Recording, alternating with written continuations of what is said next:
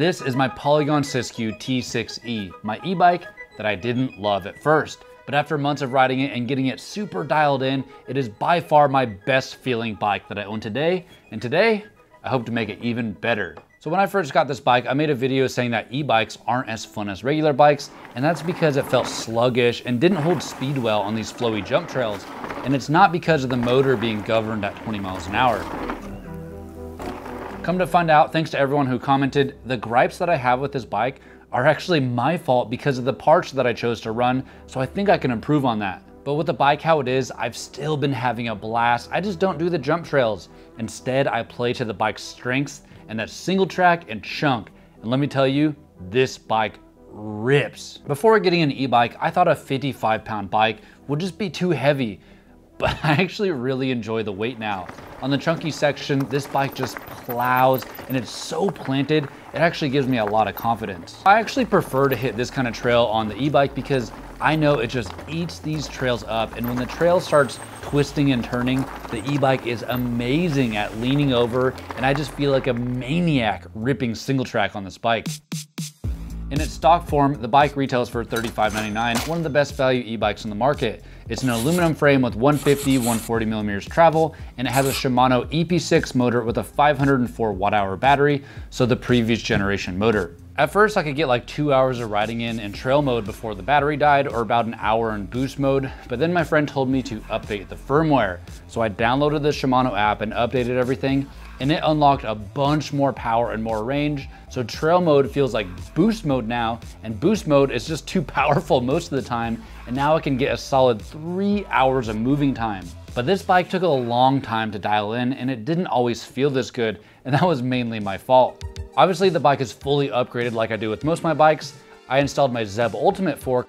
I reduced the travel down to 150 millimeters, but I did not do it correctly. With the new Debonair Plus air springs, you gotta put in like 1 millimeter of oil in between the piston and the seal head, and if you mess it up, you clog the port that allows the positive and the negative air chambers to balance out, and the fork has like no small bump compliance. So I had to take apart the fork and do it all over, and once I did that, the bike suspension felt amazing. And I've been riding this bike about 3 hours a week since November, but some things are starting to wear out. This Maxxis double down tire is almost bald, and a whole bunch of the side knobs are ready to just rip right off. And that's fine, tires wear out, they get bald, but I'm told that these double down tires with the thick casings are one of the reasons why my bike feels slow and sluggish on the flowy jump trails. And I guess thick casings have a ton of rolling resistance. I want to try a different brand. I think there's better tire brands out there. Then I have this bike set up as a mullet. I have a Hunt E-Enduro rear wheel with 35 millimeters internal width. It's a beefy wheel and it's been pretty rock solid. And this is my first time using Hunt wheels, and I'm pretty impressed with the quality. So I might try out some Hunt wheels for High Low Season 2, which is coming out in like 2 weeks. This bike is supposed to be a full 29er, so having it as a mullet has its drawbacks. I pedal strike all the time. And even though the cranks are short, 160 millimeters, I have to be mindful of that while I'm pedaling pretty much nonstop.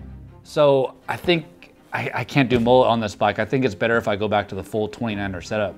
There are some upgrades that I want to do, but I'm not gonna get around to it. I would have loved to put a coil shock on this bike. I'm running a Fox Flow X. It's a pretty good shock, but the coil I tried on another build was just so amazing. Then I'd like to try out some longer cranks. I think the 160 millimeter cranks are too short. So when I'm pedaling, it just feels so weird. It just, I don't know, it doesn't feel right. But then again, I'm used to running 180 millimeter cranks on my BMX bike. But I'm not gonna get around to those upgrades because I just got news that the secret prototype e-bike that I was testing is gonna be done soon. So I'm gonna be switching to that in a few months because that motor is just so powerful, and it's a carbon frame, but I've already told you too much.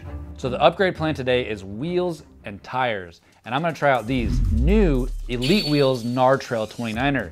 These carbon wheels were just released and made for trail and XC, and the wheel set weighs 1590 grams, and the rims have this crazy shape with an asymmetric profile claiming to have better lateral stiffness, and the rims are made out of 38 layers of Japanese Toray carbon fiber, and their hubs are the new frequency hubs designed with 320 points of engagement with a super slick gray to black fade. And the best thing about these is that they're e-bike rated, so I'm probably gonna save about 2 pounds using these wheels. Now, I just put out a video reviewing a different set of Elite wheels, the Pro 36, and the comments that you guys left were super polarizing. It was either, "I'd never trust Chinese carbon wheels, you could get seriously hurt," or, "Oh yeah, I use Elite wheels, they're amazing, I've used them for years." But like I said in the first video, these aren't some no-name AliExpress wheels. Elite wheels come from Xiamen, China, and they have their own R&D team, and they even come with a 3-year warranty, and they offer a crash replacement program. So I'm pretty confident in using these. Onto the tires. I recently rode with Austin from the Big Outside MTB channel, and I showed him around Bentonville. And during our ride, he was ranting and raving about Continental tires, and he actually posted a video from our ride, and I was actually riding a top secret bike that I haven't shown you guys yet. So head over to his channel, I'll have a link in the description if you wanna see what I was riding. But as a thank you for showing me around town, Austin sent me a set of Continental tires to try out. These are Continental Zenitals.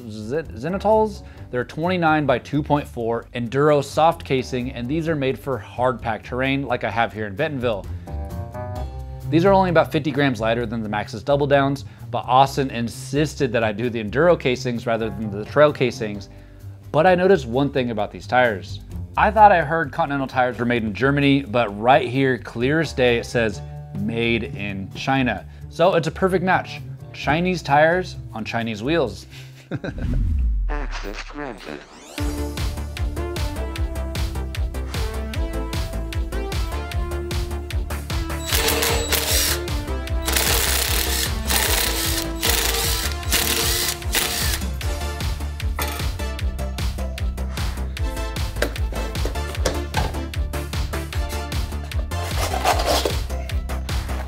Of course I'm using Cushcore with these carbon wheels. I learned my lesson before snapping a carbon rim without them. This one is an e-bike specific Cushcore, but I've had several other sets and I'm really impressed with the longevity of Cushcore.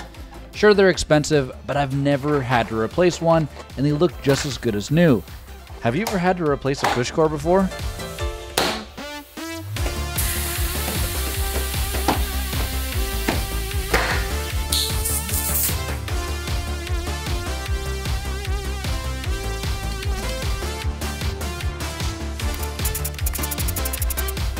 This e-bike came with center lock rotors with a speed sensor built in, so when I upgraded it, I had to jerry-rig a magnet to fit my 6-volt rotor, and I even had to grind it down so it didn't contact the frame. I tried riding without it, but the Shimano motor said, nope.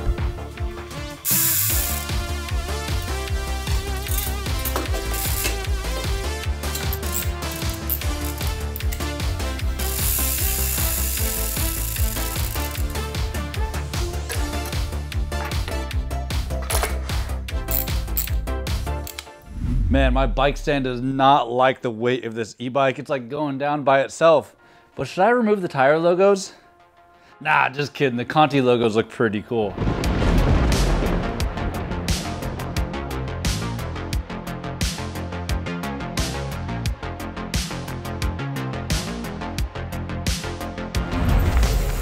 All right, made it out to the trail, and right away I'm feeling like these tires are so soft. I'm running the same pressure as I was before 2022, and these tires are soft, man. But let's go hit one of my favorite trails and see if I, upgraded this bike for the better or if it's worse. All right, here we go.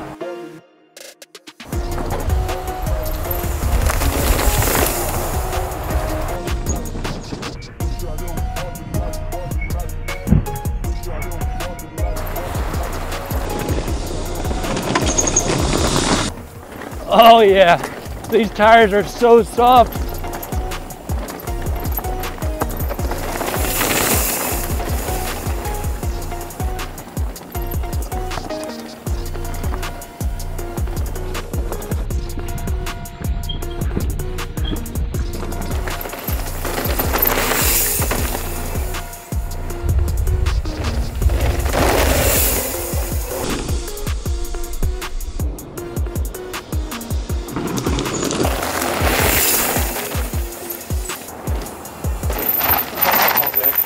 Dude, these tires are amazing. I am so surprised how soft these tires feel.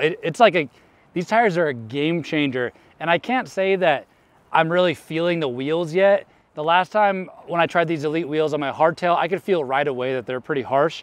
But on a full suspension, I'm not really feeling it yet. But what I am feeling is that the suspension feels a little bit more lively, and just this bike feels a little bit more poppy before it was like more planted. And I like that. And I think that's because of the lighter wheels. But let's go ahead to a flow trail to see if maybe this bike got better on the flow trails. And I want to see if it can still turn well. Here we go. Yeah.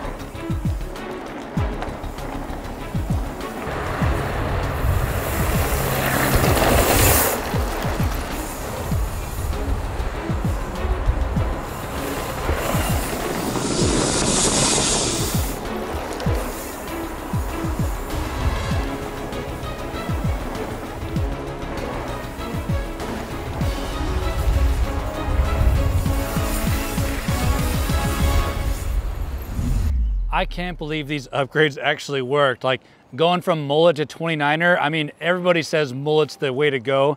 And also carbon wheels on an e-bike. I mean, that's just blasphemy, but I mean, this works. It's my favorite bike. I actually might need to adjust the suspension a little bit because it's like almost too poppy now. But hey, I need your opinion. So I got a cameraman for this video, and what do you guys think about the shots? I'm gonna use the cameraman for High-Low Season 2, which is gonna be the next video that I put out, coming out in 2 weeks. So let me know your feedback. I'll see you then. I'm back.